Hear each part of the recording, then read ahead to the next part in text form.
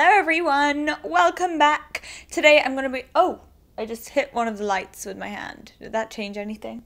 Today I'm going to be talking about some products that I think are really great, ones that don't really get enough mentions or that aren't really hyped up or anything like that, so they're really underrated. I'm going to be covering everything in the little beauty sphere. I have like some skincare, body care, makeup, and this video is a collab with one of my lovely friends. We've been friends for so long. Her name is Lily Pebbles. She also has a YouTube channel. If you guys don't know her, make sure you go and subscribe. I'm going to link her video on the screen right now because she's also doing the same video. So if you want to hear her top 10 underrated products, make sure you click on the video, go and subscribe to her as well. Fun fact, Lily was actually one of the first people to she did this kind of joke where it wasn't really a joke, but it was kind of a joke where she got everyone to sign this Twitter petition for me to start my channel. This was maybe 2.5 years ago now. So basically I love Lily because she was one of the reasons, not the only reason, but definitely one of the reasons I started my channel, because she was just so funny and so encouraging. So make sure you go and subscribe to her. But I'm going to get started with the first thing. I don't know if I should start with makeup or skincare, and I think I'm actually going to start with makeup. I thought about skincare and then I was like, makeup's way more fun than skincare. This is something I've picked up maybe in May this year and I fell in love with. This is the Besame Brightening French Vanilla Powder. Oh my gosh, I just spilt it all over me. That was useful. Well, it's supposed to have this lock cap thing, as you can see here, but it doesn't really lock, so don't open it upside down like I just did. Basically, it's a really nice light translucent powder, and what I love about this is that it sets your under eye concealer or whatever you're applying under your eyes, and it kind of locks it in but without making it look matte. It's really, really finely milled. If your mascara or anything runs like mine does, or your eyeliner smudges, if you set your concealer underneath your eyes with this, I promise you your mascara and your eyeliner and whatever won't smudge anymore. It's so great and it really enhances the longevity of my concealer. I don't really apply it with the puff that comes in the little thing, even though I have kept the puff around because I think it's so cute. I either apply it with a brush or with a sponge, just kind of sweeping it underneath my eyes. The next makeup favorite are these Rodial Glamsticks. I love these so much that my voice just broke as I was talking about them. These are kind of, I don't even know how to describe these. They're basically balms, but they're super tinted balms. They're not even tinted, they're really pigmented balms, but they're really moisturizing. They're so long lasting. This is definitely the longest lasting hydrating lipstick I own. So if you're someone that has really dry lips, especially coming into winter now, seriously check these out. This is my favorite shade. I went through a phase where I literally wore the shade every day for 2 months, and you guys know how many lipsticks I own, so that's the biggest statement ever. It's the shade Just Daisy. Oh, I just think it's so gorgeous. It's super flattering. I can't really imagine a skin color that wouldn't suit this. And then if you're into nudes, I also have, this one's called Bite, and it's more of a nudie peach color. You can apply them like a balm, but they last like a lipstick, and they hydrate your lips like a kind of really hydrated balm would, but they're just, I just love them so much. They're basically everything I would want in a lipstick. I just wish they had more colors. This is something new that came out recently. It's from Collection. It's their Blush and Glow palette. It's super affordable. That's the first thing I want to say about it. But second of all, the formulation of the kind of blushes and bronzer, I just want to throw this out there really quickly. I'm not super keen on the highlight just because I like my highlights to be more golden, and this one's more frosty. So if you're more cool in skin tone than I am, then you'll like this one, but I like my highlights more golden. So let's just pretend that one doesn't exist because I'm talking about these three here. The formulation of these is so buttery. They almost remind me of the Tom Ford formula in terms of pigmentation of them, because they just really sweep over your skin so smoothly and almost sleek. But that's not a word, so let's just pretend I didn't say that. So this bronzer's a really nice color because it's not too warm toned and it's not too cool toned either, so it kind of gives you a bronzy look but also that shadow definition as well. And I know I say that about every bronzer I recommend, but that's my #1 criteria of bronzer color, if that makes sense. That's what I want my bronzer to do.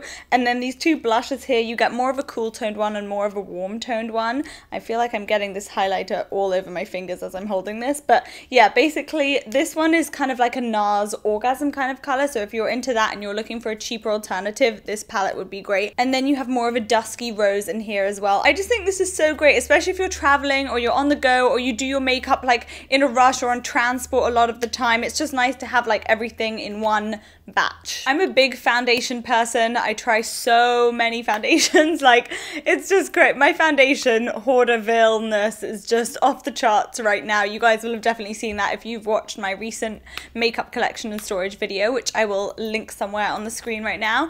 But basically this is a foundation I wanted to mention in this video because I feel like it's really underrated, and even though I love my Giorgio Armani Luminous Silk or my L'Oreal True Match, I feel like a lot of people know about that, and this one's a brand that not many people know about. It's the EX1, and this is their Invisiwear liquid foundation. Now this is a brand mainly made for people with olive skin tones. If you have like a skin tone like me and you find that foundations look a bit too pink on you, you should really check this brand out because they create the right kind of olivey pigments that just really mesh nicely with my skin tone. I'm the shade F200, and then when I'm tanned, I'll kind of mix a little bit of F300 in there as well.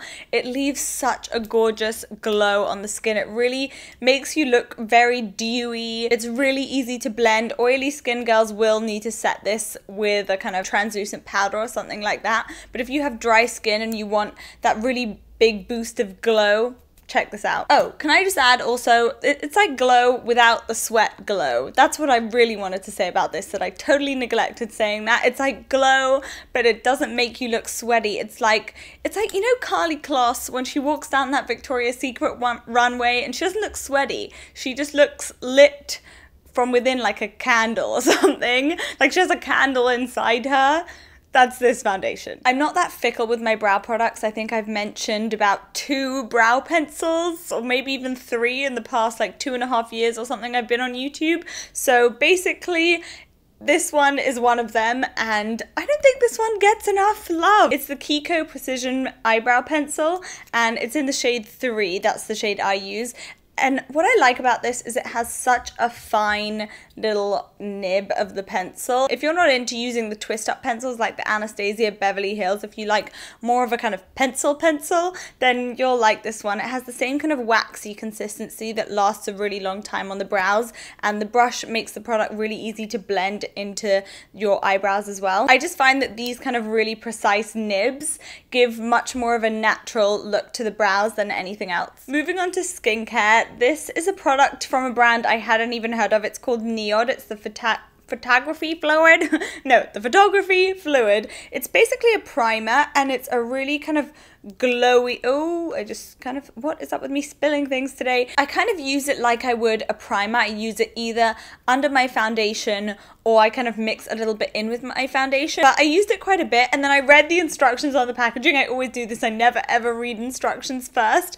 And then I read that it's kind of like supposed to balance out undesirable color tones in your skin. After I read that, the more I looked at this, the more I really realized that's what I liked about it so much. It kind of counteracts any redness I have around my nose as much as a kind of primer could, and it really helps like balance out. I get quite a lot of discoloration around here, and it really helps balance that out, and it gives you such a nice boost of glow. It's kind of like the Becca Shimmering Skin Perfector, but a much more natural version. It's the most natural glow-inducing primer. I know it's not a primer, but I keep calling it a primer, but it's the most natural glowy one that I found, and I feel like it's really hydrating at the same time, and it has a lot of kind of skincare properties in there too. It says it contains technologies to help skin look better in photographs. I'm going to insert a picture now of the first time I used this, and I took a picture of my skin. I don't know if it was like the camera or the lighting, but I was like, maybe this stuff actually makes your skin look better in pictures. Apart from that, I just like the glow that it gives as well, and that it keeps my skin hydrated too. I know a lot of people talk about Soap and Glory, a lot of people talk about their body scrubs, but I feel like this body scrub is so neglected.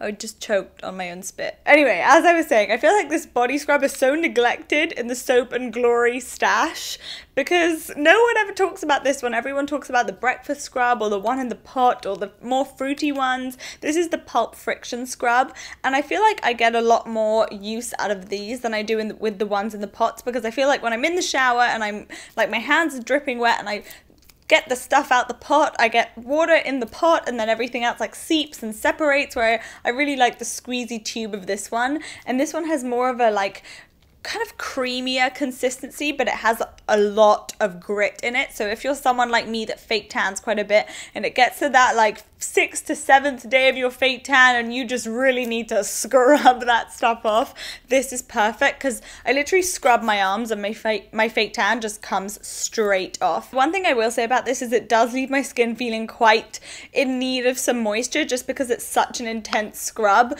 but I quite like that. I feel like my skin is really ready for whatever I'm putting on top of it, like moisturizer or something like that, and I really feel good after I've given myself a really intense scrub. What I also, another thing I really like about this is that it doesn't leave a film over my skin. I cannot tell you how insane it drives me when a body scrub leaves my skin with an oily film over it, because I feel like then I'm not scrubbing my skin. It's like I'm just applying oil to my skin, and is it even scrubbing my skin? Do you know what I mean? The next thing I wanted to talk about is my new hair obsession. It's by L'Oreal Professional. It's the Next Day Hairspray. Now I just want to do a little bit of this. I actually am not wearing my contacts, so I can't really see what I'm doing, because I could be making this look worse. But basically it's almost like the Obey dry texturizing spray that I love. It gives your hair that kind of second day texture, but it's almost better. It's almost a bit more powerful. It does have less hold. It doesn't have like a kind of hairspray hold, but in terms of like giving your hair that kind of grit, that texture, it really is what it says in the bottle. Like it really is next day hair. It still flows, and it's still like flowy when I use it. Like I used it this morning before filming, and then again just now. I might be a little bit addicted to it, but I don't know, it still leaves my hair feeling really flowy, and I feel like it makes my hair quite adaptable to the texture. So when I put it in and I scrunch it up and I do that, the texture that I'm giving my hair with my hands will stay. Another hair thing I wanted to mention, this is the L'Oreal Paris Elvive Extraordinary Oil in Cream. Longest name of all time. I love this range. This range is the shampoo and conditioner I'm using now, but this is basically like, okay, I don't know why I was just going to tell you this is basically like an oil and cream, because I just read the longest title ever to you. It's almost like I'm using a cream to detangle my hair, an oil to nourish my hair, and then adding shine all at the same time. And that's what I really like about this. It leaves my hair feeling really soft and smelling really nice too. And then throughout the week as well, if my ends are feeling really dry because I've been applying too much of this, or I've just been playing with it too much, or applying too much heat on it, I'll just apply a tiny bit of this into the palms of my hands and like run it through my hair just to give it a little bit of life again. My final favorite, and this isn't last by any means, this is by Omorovicza. It's their Glam Glow. Now this is essentially like a gradual tanner, but I feel like it's more powerful than a gradual tanner because it just has more of a glow to it and more color, but it's not an orangey color. It does apply like a cream. It doesn't actually have a guide color or anything, but this is the kind of fake tan I'll use on my upper body, just because now I'm not like showing much skin because it's so freaking cold here, but like I'll put it on my face and on my chest and neck and stuff, and like it just gives you a really bronzy look, and I feel like one application of this is enough. It smells really good. It is really hydrating on the skin. I don't feel like I'm applying something really bad onto my skin. Like if I applied like a mousse or something really drying like that onto my face would probably break out into a million pieces. But this really hydrates my skin, and if I apply this overnight just by itself and leave it on, my skin is totally fine the next day. So those are my top 10 underrated products. I hope you guys enjoyed this video. Make sure you check out Lily's video. I'll link it on the screen again right now, and it will be at the top of the information box below, as well as all the product links and everything. If you fancy like daily updates, if you want to know what I get up to throughout the week, make sure you're following me on Instagram and Snapchat. I'll link those somewhere on the screen right now. Actually, if you have any underrated products you think I really need to check out, please leave them in the comments below. And apart from that, I am gonna go. So I hope you're having a wonderful day, and I will see you in a couple of days' time with a new video. Bye guys! Above my cheekbones and really kind of bring that down onto the apples of my cheeks. I love how golden this makes your skin look, and it really catches the light and like. Are you gonna drop your camera when we do this? No. This is a. Just don't fall on me this time. I'm not gonna fall on you. Put your foot underneath my foot. It wasn't like. Oh yeah, I did that. You did it on purpose. Yeah. Okay. Okay, ready? So we decided what to do was.